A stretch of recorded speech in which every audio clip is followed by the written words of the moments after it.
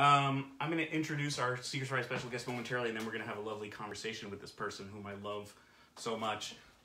Can you hear me? Okay. I'm going to try to not mangle this for you. This is a song that I love. It's called Turning Me On.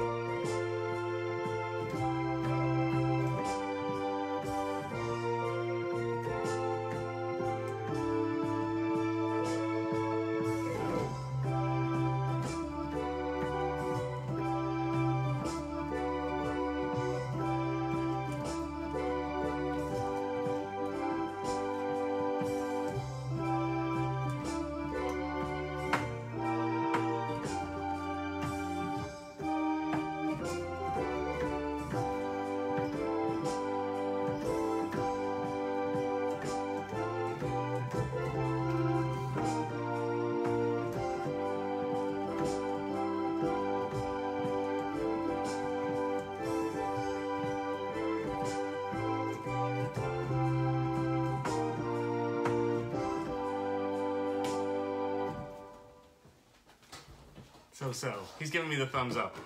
That's a song called Turning Me On that is a song by today's Secret Surprise special guest.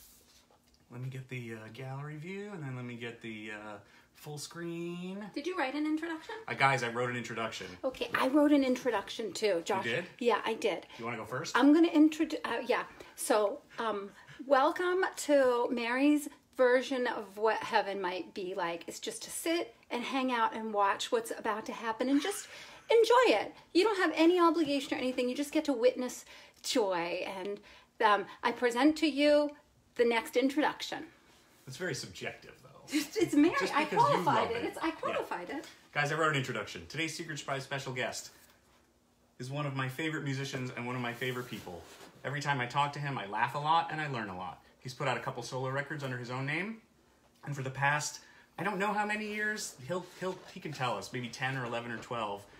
He has played keyboards and guitar in one of America's truly great and glorious rock and roll bands, Drive-By Truckers. Please join me in welcoming to the living room the extraordinarily talented and friendly Jay Gonzalez. Jay, thank you so much for being here. Thanks so much for having me. How y'all doing? We're doing all right. We're super happy that you are here. How many people are watching today? 15,000? 20,000? Wait, Chloe Jr. I got distracted. We're gonna use engaging the powers as our yeah. Oh, I see. You're gonna frame the shot here because you're the producer. I'm the producer here, guys. Do I need to move? Could I? No, you're good. You stay right there. You got the lighting going. I know. It's just, and I saw you were like, it was that way before. It just kind of works out. I aim it up enough. Have a little bit of a framing going on. Yeah, you were goofing around with the guitar though. I saw also, which was very exciting. Yeah, I was. Yeah, this is just my music. You know, it's our house is an old '50s ranch. You know, Forest Heights, which you know of, and it's just half of them had carports, and this one, fortunately, they closed in. So it's just like been my noise-making room, much to the chagrin of Katie and Billy. Sometimes Billy will be like, "Why is Daddy playing the same thing over and over again?" Because Daddy's crazy. Yeah. And he thinks he can get it perfect. Yeah, exactly. But yeah, this is it's so great. And what's so this is the first question that I always ask every guest, which is, how have you been? How are you faring? Well, relatively speaking, well, I mean, it's we're really lucky at Katie. Katie's teaching school up the street at Bernie Harris Lyons Middle School, 6th grade math, and Billy's a freshman at Clark Central. Did you go to Clark Central? No, I was gonna go to Cedar Shoals, but then I moved away after 8th grade. Oh, right, yeah. That's right. Yeah.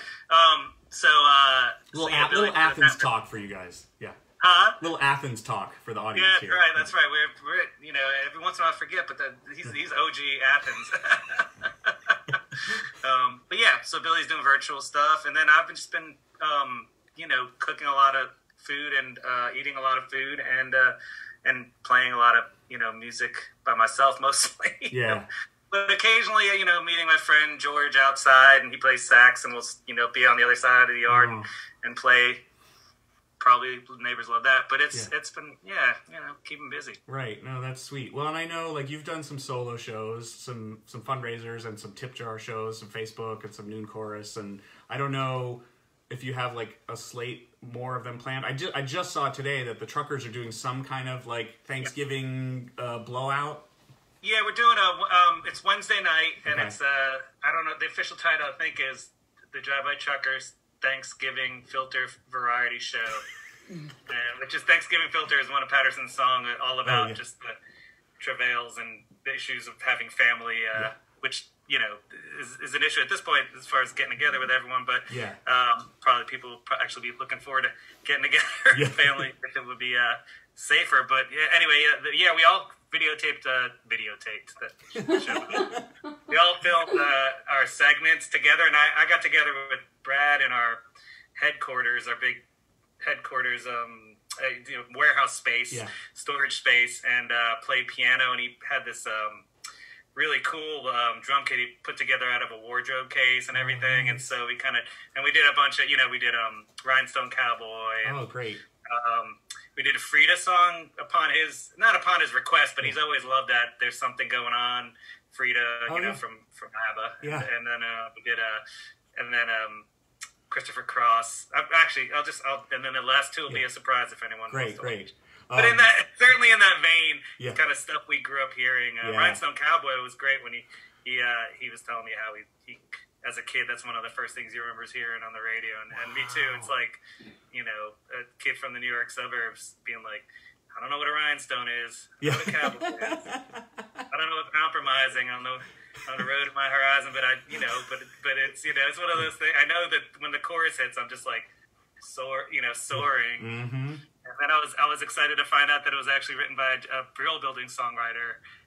Oh, wow, I didn't know that. Maybe Larry Klein, I forget his name exactly, but it's awesome. It's not like you just think it'd be some Nashville 70s. Right. But anyway, that's what, and then Patterson and I did a couple songs. Yeah. Cooley did a bunch, and Matt Patton did some stuff, and we're apparently piecing it together at this point. So.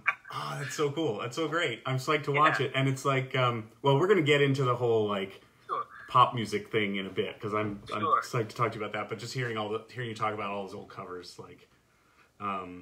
it just makes me so happy. So, but I will, since I know we have some Drive-By Truckers fans watching, I'm gonna mention check in with you about a couple of Truckers things, and then we'll start goofing around maybe.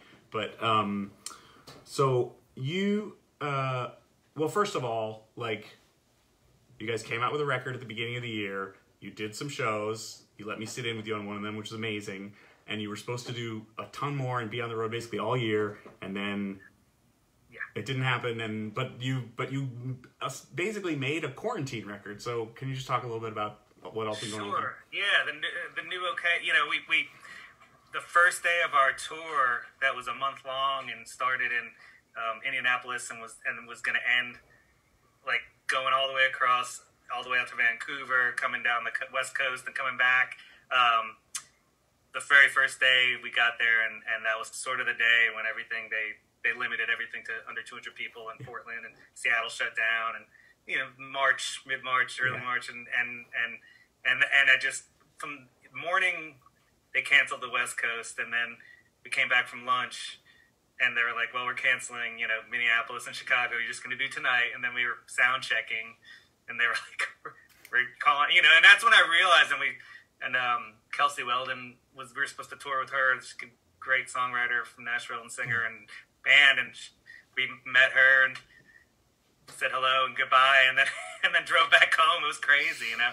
But so yeah, so we've all been home and doing stuff, but we had a lot of tracks. Our last record we did 16 tracks in Memphis, and so we had, and it ended up being a 9-song record. So it's weird. It's like it's a record made up of leftovers, and then we did 3 songs remotely that Patterson had written, and then took a couple of singles and put it together. And you know that can really, some records like that you're just like, oh god, it's just like slapdash kind of thing. But I really do think the way Patterson puts records together, I enjoy it as much as the previous record, if not more. It's like a really cool thing. And just keeping creative during this time. I mean, that's what's kept me sane. Is sort of, I've been lucky enough to do a lot of stuff with Matt Patton in his studio, remote stuff, and it's just like, it's the same as this. It's like we're not in the same room, right?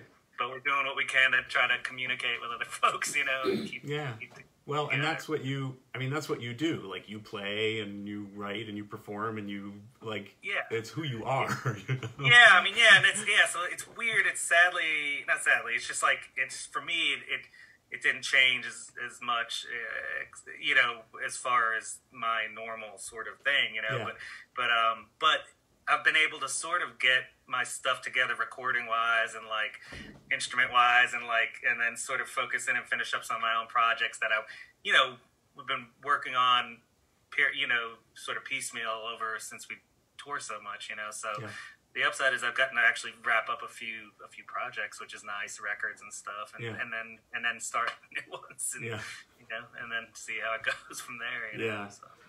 Have you guys thought far enough out to be like, well, if it's safe come June, then we'll roll and do a big tour? Or we have a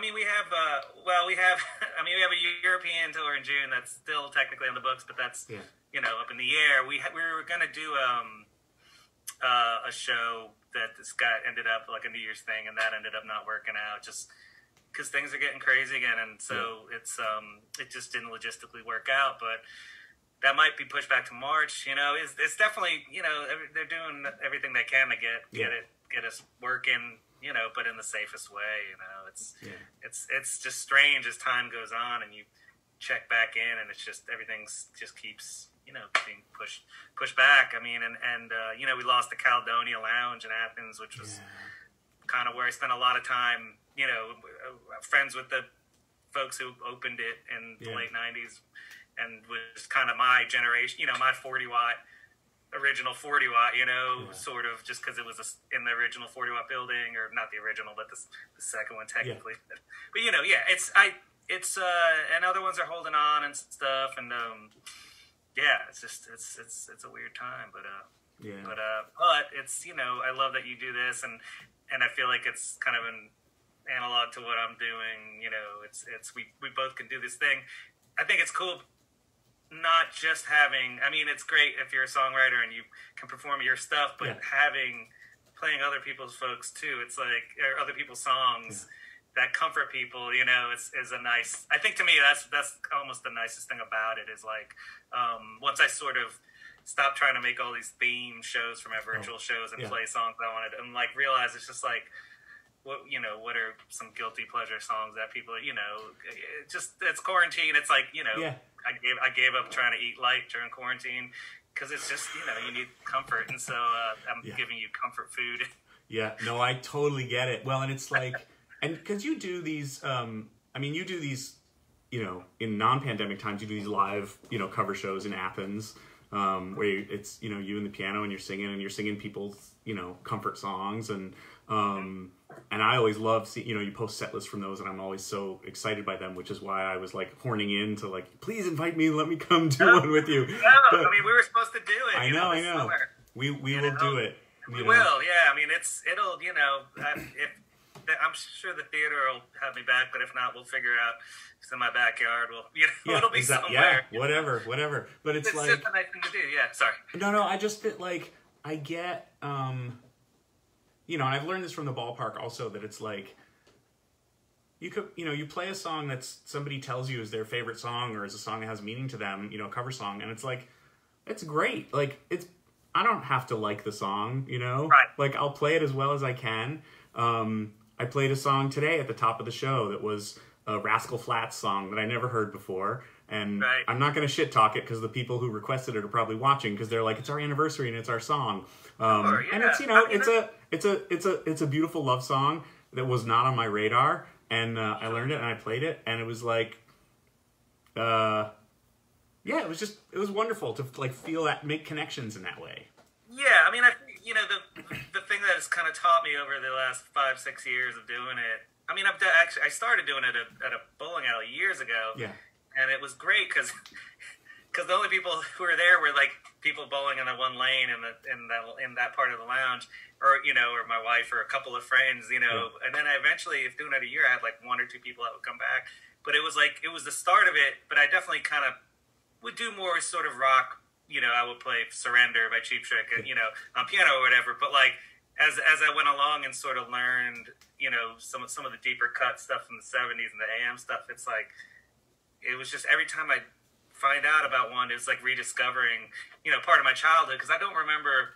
I have a horrible memory. I don't remember, TV show themes, but I don't remember the plot of TV shows. I remember the themes very well, and it's just.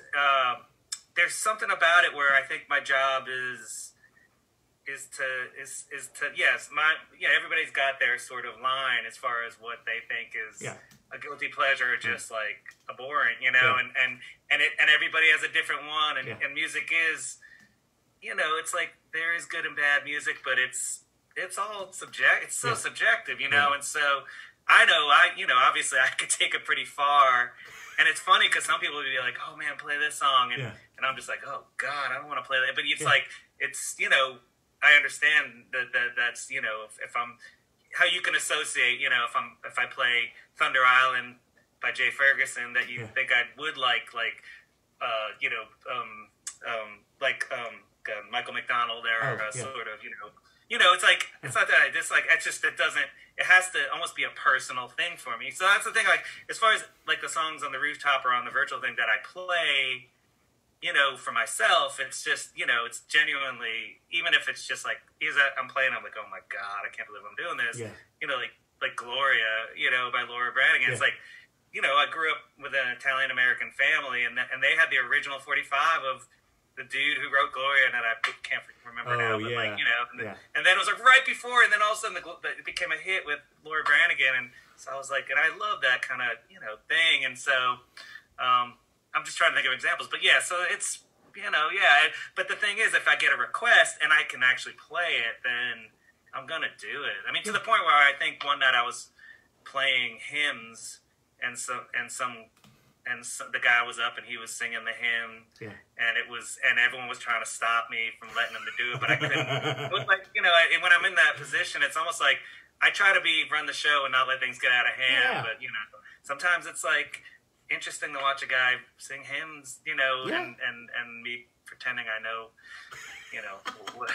anything other than Catholic, sort of Catholic songs. No, it's so great. Well, because I mean, I have so many thoughts about everything you just said. One thing is that, I mean, if it's something like if people are singing along, that's a party. Like I don't ever need to hear "Don't Stop Believin'" ever again. Right, but I know if I play it, especially at the ballpark, fucking like 30,000 people are gonna stand up and sing and cheer. Or even if you're playing in a living room and 8 people are singing, it's like it's a beautiful thing. Sure.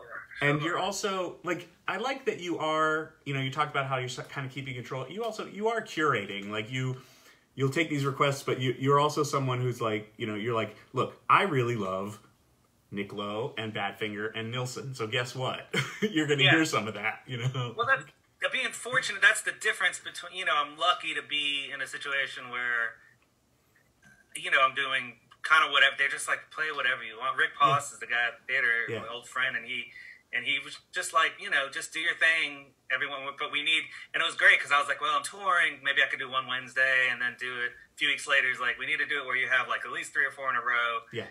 Which is logical, but I don't think logically. And I was just like, okay. And, and so it was just like, and it picked up as time went on. And over 4 or 5 years, that went by so fast. I have like a core group of, and half of it's like my wife's, family and stuff. But it's like, great because they love it, and then I have folks who are like there.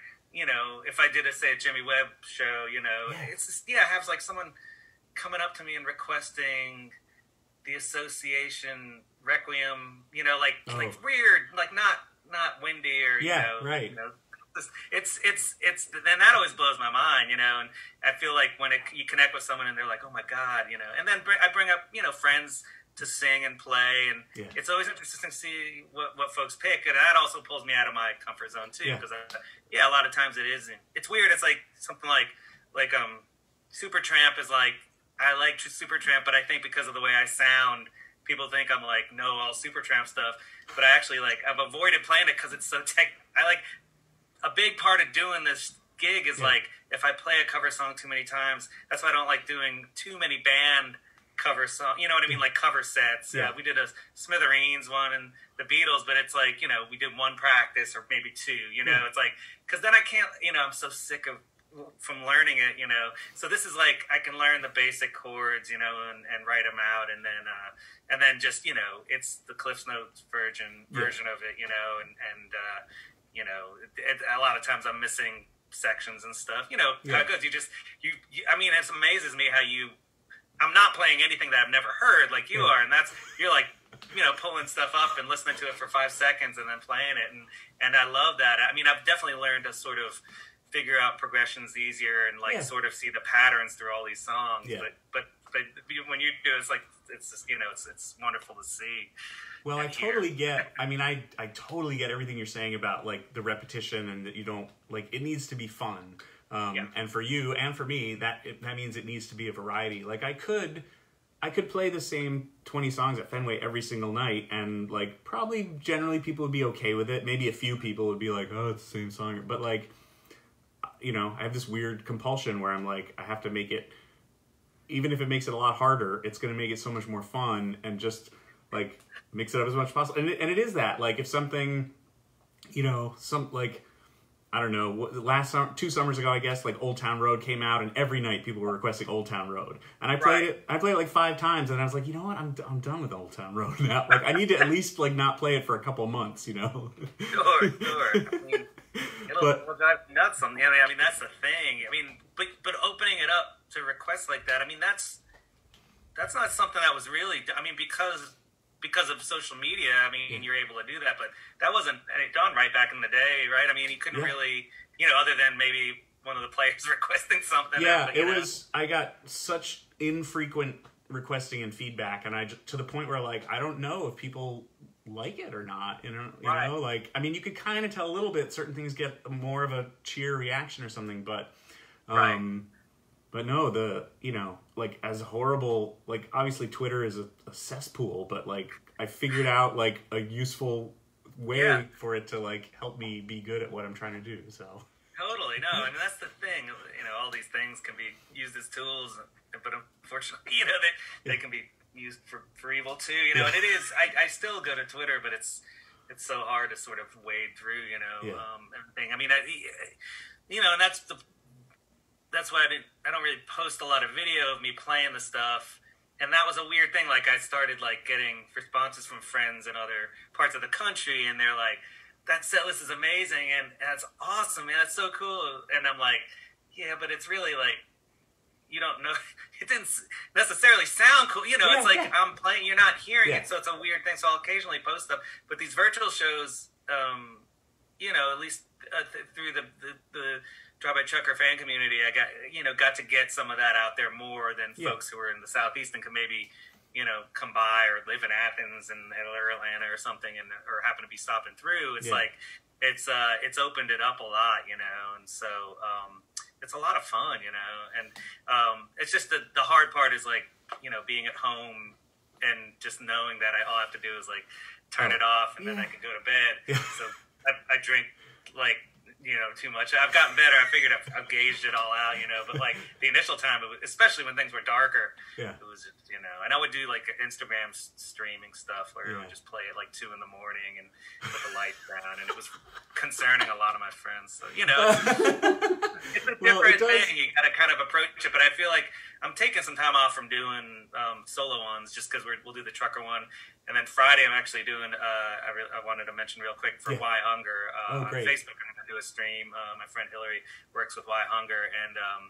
And so that'll probably be the last thing this year. And then we'll see how it goes next year. Because, I mean, it was, I don't know, like you're saying, it's like shooting yourself in the foot. Like you want it to be new every time. Yeah. But at this point, I ended up looking at my list, and it was, over 5 years of trying to do mostly new stuff every week, ended up being about 900 songs. Yeah.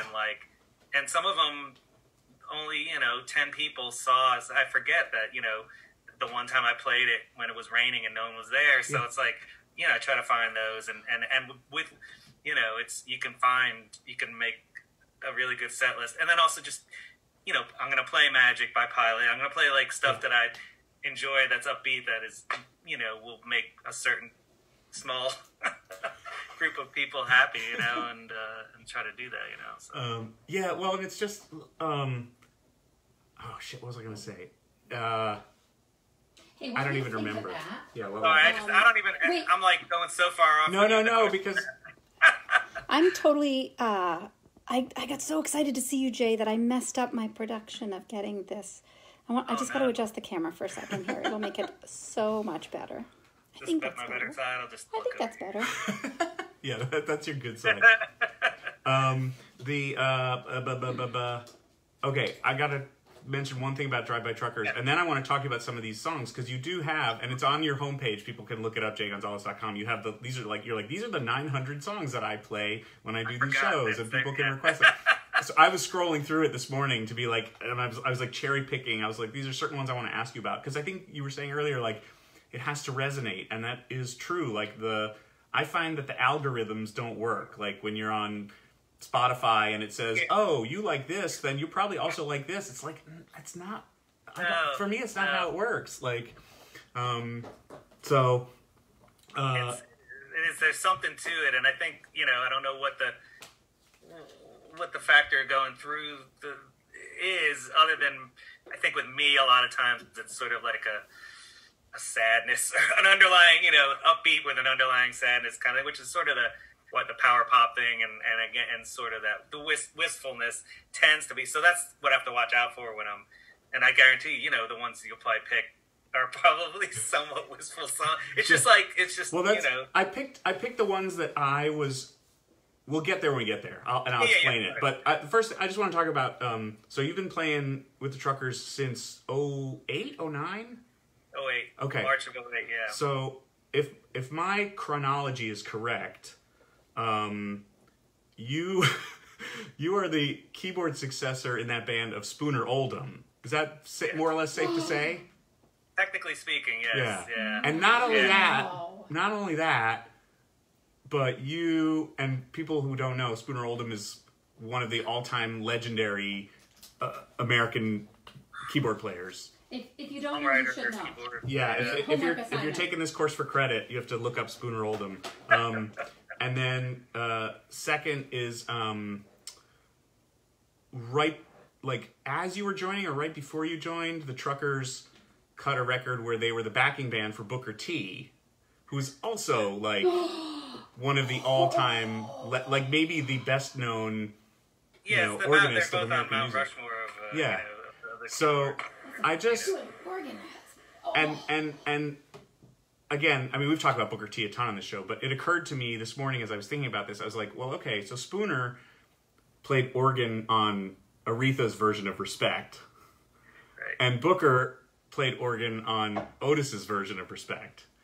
I didn't even think about it. And you're the, I don't know, you're the guy who follows them, right, in the lineup. I mean, it's but I'm also the guy who's like not, other than taking lessons from 7 to 12, not really a keyboard player. You know what I mean? Like as far as like that's not my most comfortable place. So, especially at that point when I joined, I was playing with this band, The Possibilities and stuff, in Athens, and so I was playing keyboard in bands and stuff. Yeah.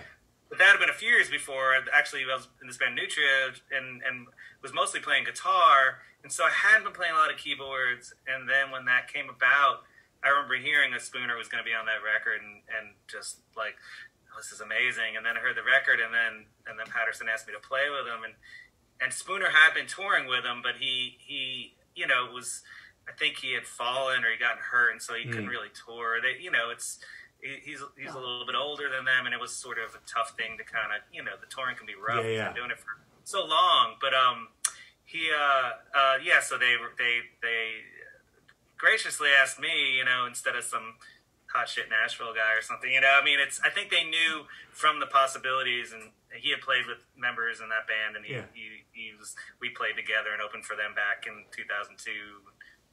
I don't know, but Jason was in the band and stuff, and so he knew that the one thing I'm not going to do as of yet anyway is overplay or, because I'm a guitar player and I know, and there's already 2 or 3 guitars going. So that's the key. It's like I can pull back, and that's the thing that blew my mind when I heard Spooner, like when I had to learn his parts, was just like, it's like he's just going,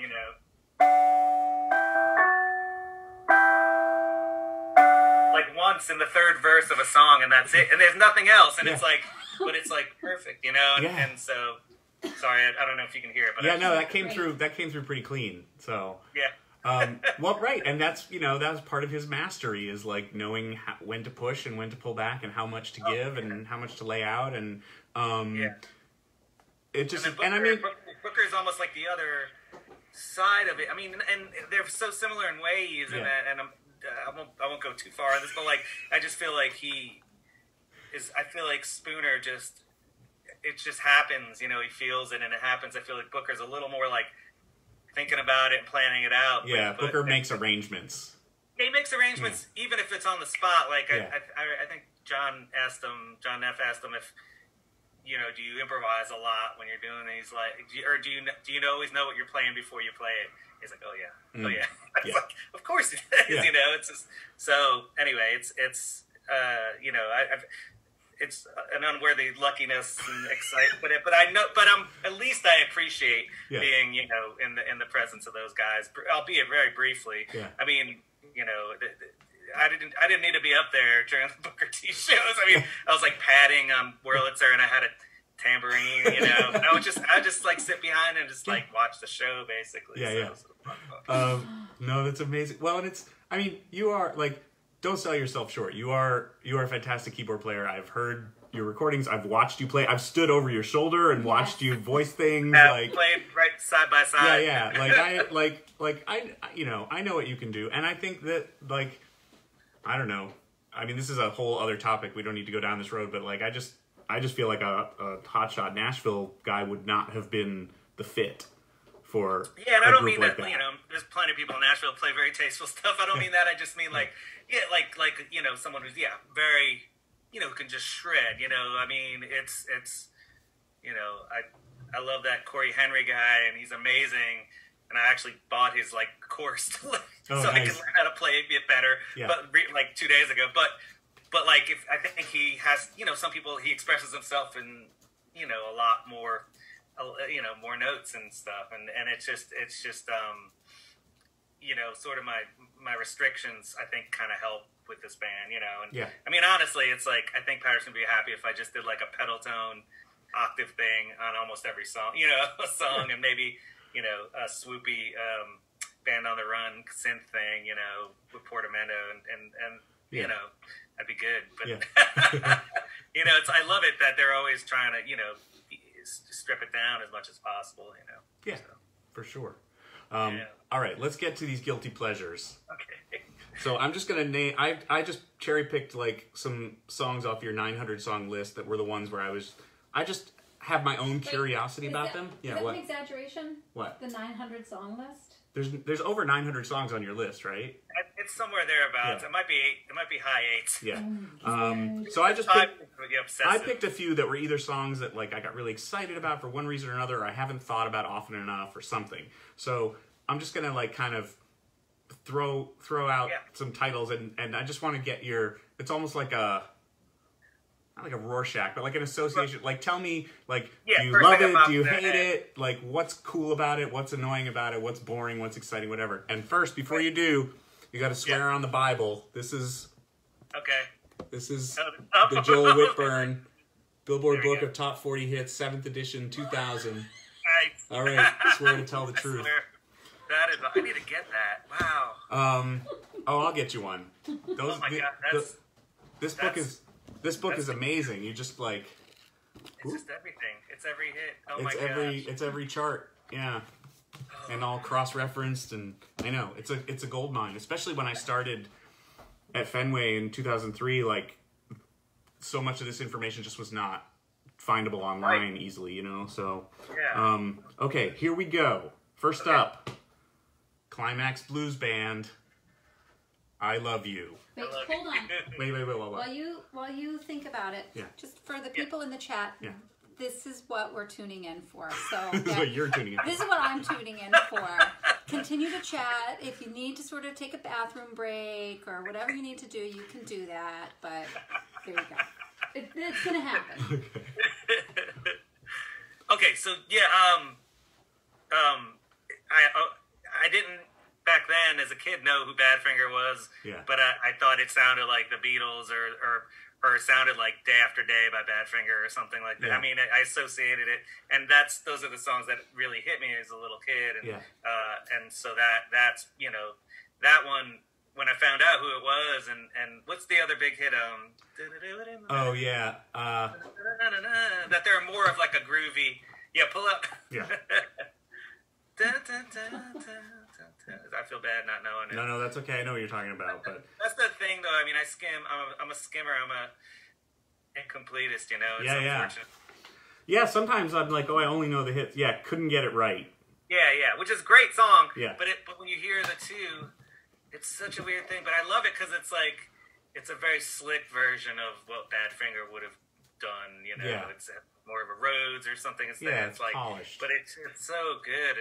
Melodic and heartbreaking. And then there's the one line that like almost makes it like a deal breaker for it not being great is the sitting around hitting the beer. I think it's hitting the beer. Sorry, man. Oh yeah, hitting the beer. But yeah, it's like which over years I've kind of like hitting the beer. I can handle that. It's like anyway. Well, for some people it's a deal breaker because it's just so.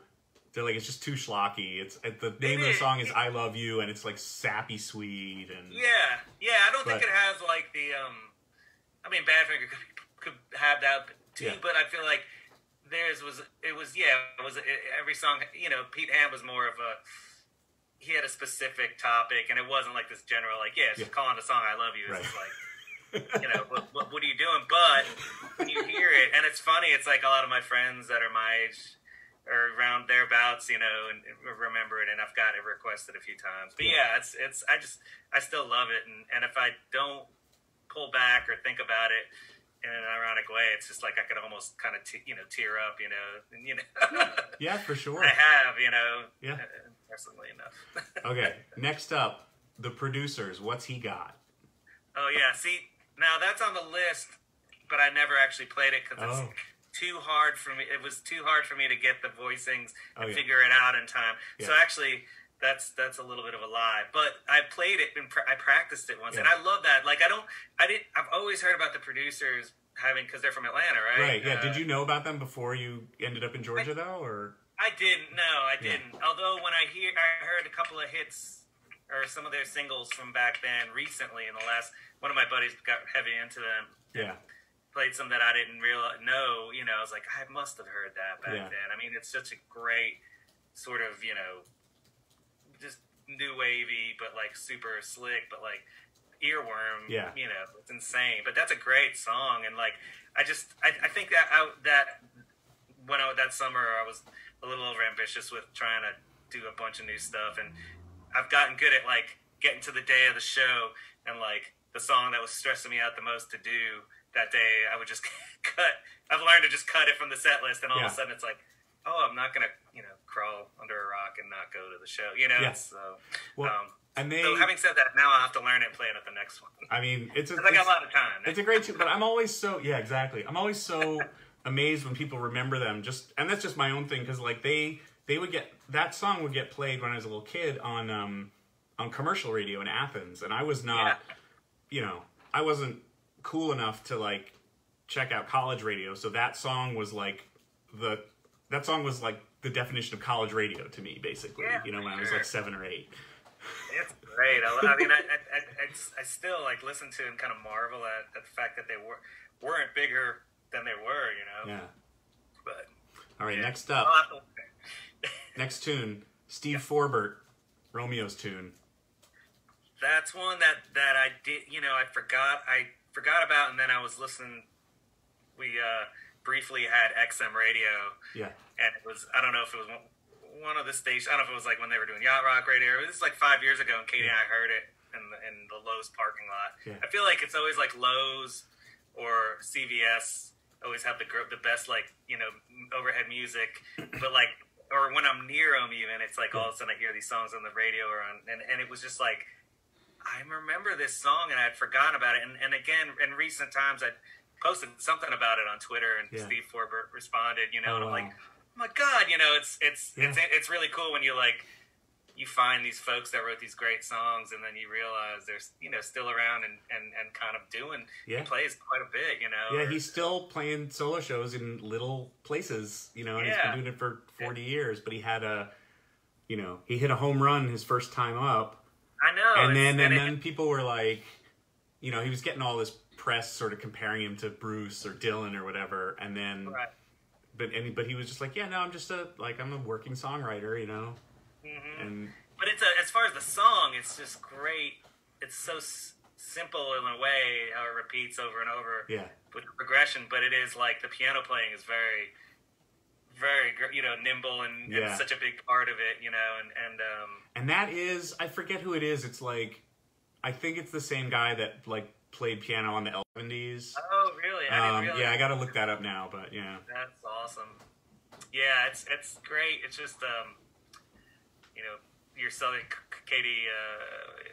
Y'all know Katie, but my wife Katie is like, you're singing that to me. This is. Oh yeah, right. Something like that. You know, every song that I remotely, you know, Dixie Deer and Badfinger, Baby. I love it. It's like, I feel like I know it, but I don't know if I ever heard it up in New York as a kid. Yeah. But like, maybe on like Fox 97 or something. Such a great, bizarre. There's something. I mean, I think they're Dutch, but Dutch, it's something. I mean,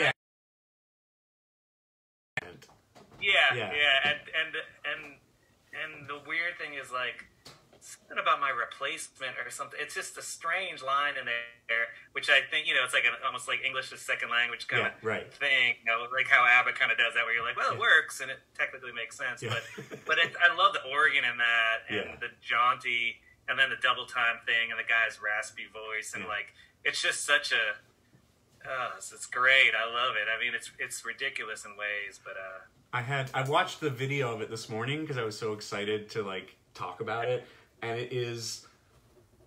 it's wild, but I feel like, I don't know, it's almost unfortunate in a way, because it's so the thing that it is, that it actually kind of looks like a parody now. Like if you were to turn on like Fred Armisen and he was doing like 60s like bubblegum pop, like this is exactly what it would look like. Totally. You know? I mean, it was just the way they were decked out. They were like height of the fashion and everything, and kind of pretty boys, and it's just, it's a weird thing. But again, and that's one of the ones where it's like, you know, I feel bad, but I got the record, and it's like I played it once, and I was like, nah, you know, that's the one, you know. I mean, and I'm very bad about giving stuff a chance. You know, I kind of like play something once, and if I'm not like blown away, I'm just there's almost like I can't think of any 60s European groups like outside of England that, you know, that had any kind of like depth to the catalog, really, you know. Yeah. You know, I mean, like stuff like Shocking Blue. Yeah. As Venus or whatever, but it's like, I mean, I got that. I remember getting that record and being like, this is going to be amazing. And it sounds the same. And a lot of times I just love the sound of that era too, or production and stuff, but it has to kind of have some sort of hook in it, Yeah. So. Okay, this is one of my all-time favorite songs. So if you are gonna crap on it, that's okay. But just know the "Care of Self 44" by the Zombies. Oh God, why would I ever? I don't know. I know. I mean, we just talked about how everybody's line is different, but that to me is like, that's like I wouldn't say it's better than Sgt. Pepper's, but that album is like, to me, is equally as great as it's almost like a cut rate. Like, I know they did it on a budget, and they wanted to do strings, but supposedly they couldn't afford it. So it's like all the Mellotron, which is actually what makes it so cool, is these Mellotron arrangements, you know. But that song is so great, and they're one of my favorite British bands of all time. I got to see them play. Our mutual friend Chris Grand and his wife had me and Katie up in New York, and for our anniversary, because that was our wedding. But that wasn't our. This will be our year is our wedding song. Yeah, right. Which is off the same album. Yep. And it was such a joy to see them play it live with all the surviving members, and the drummer who's just amazing. Real quick, I have a funny. I ran. We're on a Patterson solo tour. And I woke up one morning in the hotel all hungover and walked down the lobby, and there was Colin. Passed away, who was at the time, not Chris White, but the guy who was filling in that used to play in the Kinks or whatever. It's like, and you just get that, it's like feeling of just overwhelmed, kind of like emotion, and kind of, I'm not going to go talk to them about it. They were very nice, but he's very careful about his voice, because it's like he only has to sing these super high parts, and so it was so great, but I kind of freaked him out, and came up on him. And the bass player talked to me the whole time because, Colin didn't want to talk. And he was a little like, all right, come on. Yeah. And then I went outside and I'm yelling across the parking lot. I'm like, I almost said Argent. The Zombies are in there. They're all in there. And I was like, I haven't seen Rod Argent. I turn around and I go around their van, and he's pulling some bags, and he comes and I like jump, and it's like a wall in the van, and then a narrow passageway, and I'm like, hey, I almost turn around. I just want to say I love you very much, and I love you, man, and thank you so much. And I didn't even it was such a great, awkward, and they were all making fun of me the rest of But yeah, no, that's a genius song, man.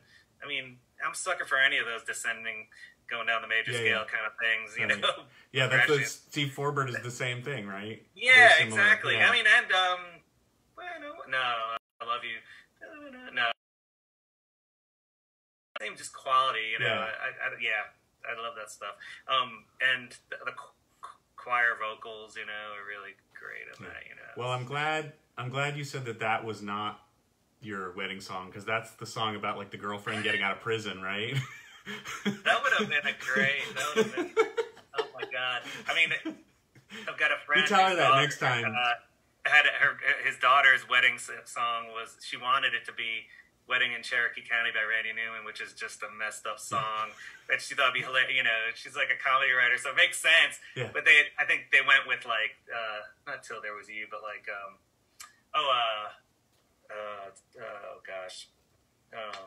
anyway, a traditional, classic, standard.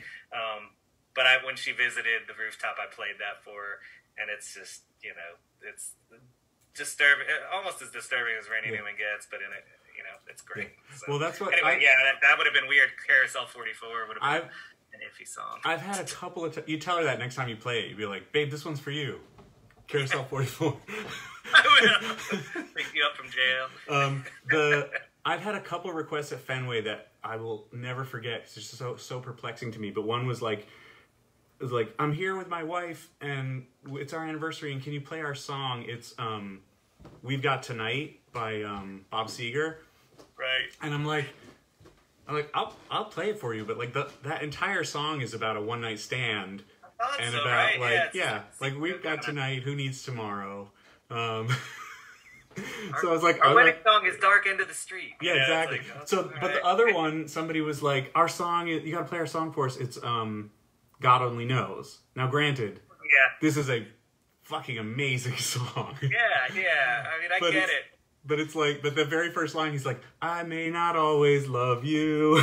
That's a weird lyric, you know, in that sense, you know. I feel like Brian wrote that, and then Tony, I forget his name, Asher probably wrote the rest of it. Yeah. Because, like, it's such a strange way to lead into a love song. Yeah. But I can kind of relate, because my love songs are always a little strange. But it's, that's some funny stuff. Wedding songs, whole other thing, you know. Mm-hmm. I mean, I don't know, you know. Yeah. I can imagine how many, you at least get a few a night, right? I mean, it's a lot of times it's something where it's like, hey, will you play this for my girlfriend? It's her favorite song, or you know, you play this for my boyfriend, or I get a lot of like first date, blind date kind of thing, and those are fun to kind of like mess around with people sometimes, you know. Sure.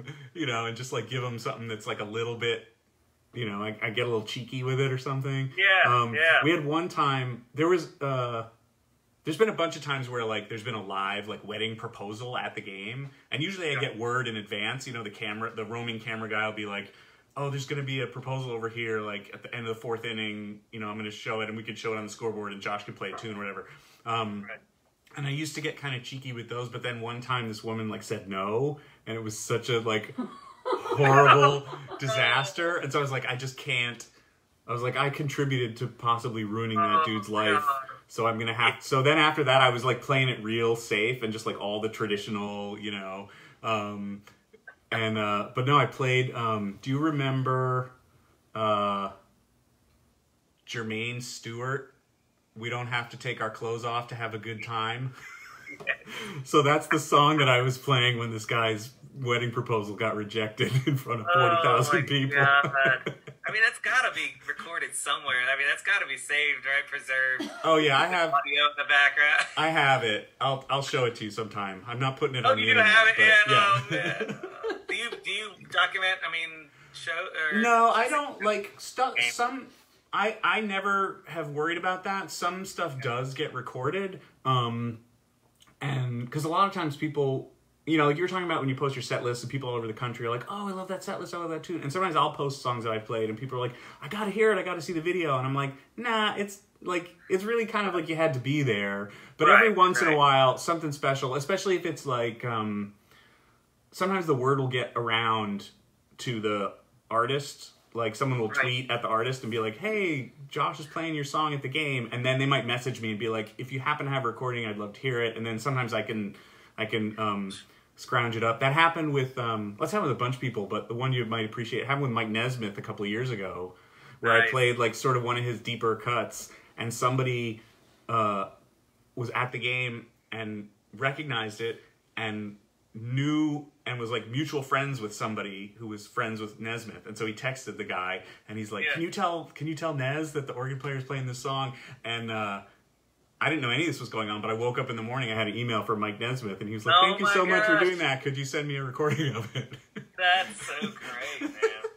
I love it. I mean, it's just, you know, you played a trucker song when we were there, and it's just like, it's so exciting, especially when you're in the middle of it and you're hearing it. And also, like, you know, Patterson, I don't know anything about baseball, so that's like, I'm basically there to like waiting for the game, you know, the innings to end, so you can play, you know, hear you play, and I can scarf down hot dogs and stuff. And be but it was very enjoyable, man. It was so much fun. It's a great thing. It's got to be strange because I see where you're sitting and when you're playing, and it feels so separated from all those people, but you know, when you're out there and you hear it, it's amazing, the volume. Wow. Apparently, Mary is telling me, because she's monitoring the chat right now, that apparently there is, on the internet, there is video of that failed proposal, and he just posted a link to it in our live chat, so people can click on that and enjoy it. The other thing I wanted to tell you from the chat, we have a regular viewer who is like a superstar mega contributor to Wikipedia, and apparently, like within the first 10 minutes of our conversation, she had drafted and posted your Wikipedia page. So now you have a Wikipedia. Oh, good. That's awesome. Thanks to Jessamine from Vermont. The amazing Jessamine. Thank you for doing that. That's make sure you put all kinds of weird stuff in there. Yeah. No, you make sure you put all kinds of weird stuff. Oh yeah, I guess. Yeah. I have a long we're never gonna get to all these. Let me just see if I can pick one or two that are essential before we log off. What? Sure. This is an hour interview already. No, it's not. I could go on forever. And, I know. We can and we do. My tendency towards tangents. So whenever you need a. Okay. I got two. Hey, yeah, I got two. Jay, there is a request. If you have a picture that you like for your Wikipedia page, you should send that to Jessamine. I have no idea how you do that, but that's what Jessamine said in the chat. Okay, I'll figure a way. Okay. Or you can send it to me and I can send it to her. A picture of me and. Yeah. Oh, that's a good one. Okay. Send it to Josh, and Josh will send it. Okay, I got two. Well, I got like 25 more on this list, but I'm just gonna. I got so excited. And that was after, like, I narrowed it from 900 down to, like, 200, and then eventually got it down to... one-word answers. And you delighted into it. There was some requests to hear Jay play a little more. So if any of his answers need to be explained further by playing a little bit. If you want to, like, illustrate an example of a tune or something. Okay, sure. Actually, this one might be... If you remember this one, this would be an amazing one to hear. I don't mean to put you on the spot, so if you're not... Yeah, no, it's ready, it's okay. Fine. Well, you had a couple of Emmett Rhodes songs on there, and one is With My Face on the Floor. Oh, yeah. Is like... Let me see, I think I can, I'm not great at playing it, but, let's see. It doesn't really matter on this show. That's not a requirement. Hold on, he does it in E flat, but I can't. I play in guitar keys, so E is for Emmett. E is for Emmett. It's all first names. I don't use their last names. It's bad. My whole system. No, that's not true. It is under her as well.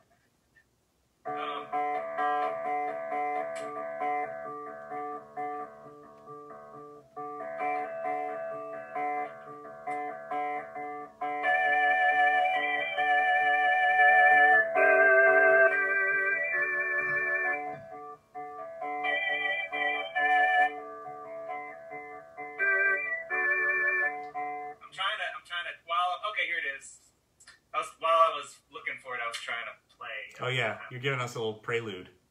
Yeah, in a weird. Yeah. Let's see. Well, I'm down with my face on the floor. Yes, I got what I asked for and more. Well, the moment she stepped through the door, I was down with my face on the floor. Now I'm standing back to the wall, waiting, praying the ceiling don't fall. Well, I once thought that I knew it all. Now I'm standing with back on the wall. Well, now she's gone away, just took time to say I'll drop you a line. Well, now she's gone away, just took time to say I'll see you sometime. Yeah, I mean, I can't hit the... No. You know. Yeah. It's one of those songs that it's like, you don't almost don't want to cover it because it's so perfect. Yeah.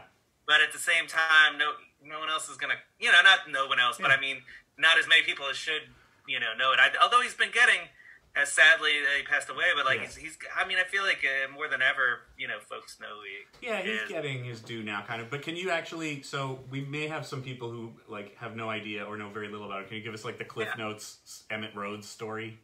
Yeah, I don't know. I mean, I don't know a lot about it. I saw there was the documentary was briefly up on Vimeo, and it's sad but great. But yeah, he was an LA guy who, when he was 20 years old, made a completely home recorded record in the I guess the house behind his parents' house, and released it, and it didn't do well. He would record everything himself, and the record company, the contract was pretty bad, so he was supposed to put out, I think, like 3 albums in 2 years or less even, and so he couldn't really keep up because he was a perfectionist. But he would play all the instruments, and he was kind of like, it was like McCartney. He sounded. They thought he was it was the Beatles, under a fake name because he sounded very McCartney-esque and wrote music like that. But that first solo record, self-titled record, is sort of just this amazing, like concise, perfectly put together. So I don't think McCartney could be that sort of sad. You know what I mean? It's like it's sort of like the depth of Lennon, but with these just amazing melodies like McCartney. But it's just, I feel like it's, as much as it sounds Beatlesque, it's just so distinctly him. Yeah, for sure. Well, and this was like 70 or 71, so it's not. This was like having a home setup was not normal by any stretch at that time. That was right. Like and really recording, extraordinary. apparently, I'm reading the 4-track was the size of a, it's a fridge or something. It's like it's a whole different thing nowadays. Yeah, everybody can do it. You get GarageBand and you can kind of release an album on SoundCloud. Not that there's anything wrong. That's what I do a lot too. But it's amazing how he did that. And really great songs. The one I always want to do is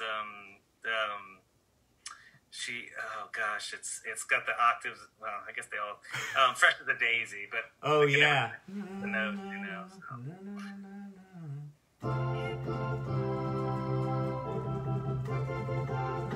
Right. Yeah, I remember that part, but then I don't remember what comes after that.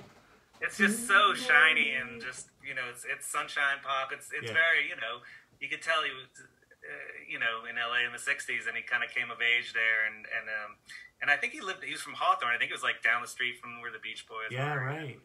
So. Well, and he was. It's amazing to hear you, because I don't think I've ever thought of this before about the sadness of it, because it is sort of like, I mean, obviously stylistically there's so much McCartney happening there, but it's sort of like, it's like he had the damage of Lennon inflicted on the writing of McCartney, kind of. Yeah, and again, that's the whole thing. I just read Paul Meyer's Power Pop anthology, I don't know if you saw it, but I mean, and it's just like, I was trying to see, it was interesting seeing like what I related to and which ones I kind of, were inclined to read and feel for, and it is like that Michael Chabon talking about Big Star, and just like, it's, I think it's called Tragic Sadness, and it's just like, oh my God, that's it, and it's just, it's just, it's, I hate it in the sense that it's like, it can be kind of bummer music, but it's, how sad music can make you happy. Yeah, well, that's, I mean, you talk, like, Emmett and Big Star and Badfinger are like don't even pay attention to the music, just pay attention to the biography. It's like some of the saddest stories in the history of music, and that weight kind of like attaches itself to the tunes sometimes, It does, and I think that's why that's why it sort of lasts, and there's a lot of stuff that's sonically like that, and when I was first getting into realizing what power pop, I think I've always loved power pop, but when I was actually moved to Athens and sort of just dove past sort of top 40 at the time kind of stuff, or whatever suburb, Boston or whatever rock stuff I was listening to, it's like, I was like, oh my gosh, that there's this whole category which can easily be made fun of too, but I love, I think that's the whole thing about it, is it's happy sounding music that's generally Arrested Development kind of folks, stuck at 18 romantically, it's there's something going on there. It's not, it's and I think that's what I love about it, but yeah, I could just ramble about that forever, and I do by myself. I just shut off the computer and just talk to myself here. I mean, it's the same thing. If there wasn't a pandemic, I would be doing exactly the same thing, just not live for other people to watch. Okay, very last one. And this one, well, I'm not, okay. Tommy Rowe, Sweet Pea. Yeah, it's the best, yeah. That is Tommy Rowe, and that's, but the bubblegum stuff is the other side of what I love, and I think is a big part of what I, kind of seeps through whatever my original stuff is that, like, that and, like, not I Think We're Alone, like, Crimson and Clover, and I love, I play Sugar Sugar all the time. Like, I love that sort of, there's no real sadness in those that I could tell, but it's like that's just kind of pure joy, and that just high, you know, organ line or whatever. Like, I just love that kind of stuff. I realize kind of works great. You know, it's like, oh, that's why I love the Cars, is because of these single melody. You know what I mean? And so, and then just and the difference being sort of like the power pop stuff gets kind of hard rocky and kind of square as it goes on, but that stuff is like groovy.